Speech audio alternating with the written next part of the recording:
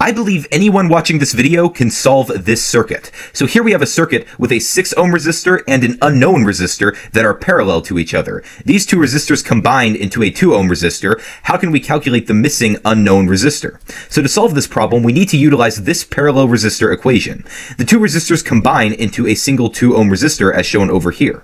This is equal to 1 over R1, which we'll go ahead and say that 1 over R1 is 1 over 6. We'll just make this R1. We can add this to 1 over R2, which is going to be this X right here, the unknown resistor. So this is the setup to the equation, but notice in this equation we only have one missing variable, this X. So I can take the inverse of both sides of this equation to get the negative ones to cancel on the right side. The inverse of 2 is simply 1/2. Now what I can do from here is subtract both sides of the equation by 1/6 to get the 1/6 to cancel on the right side. And 1 over 2 minus 1 over 6 is the same thing as 1/3. And if we flip both the fractions, that will give us that X is equal to 3.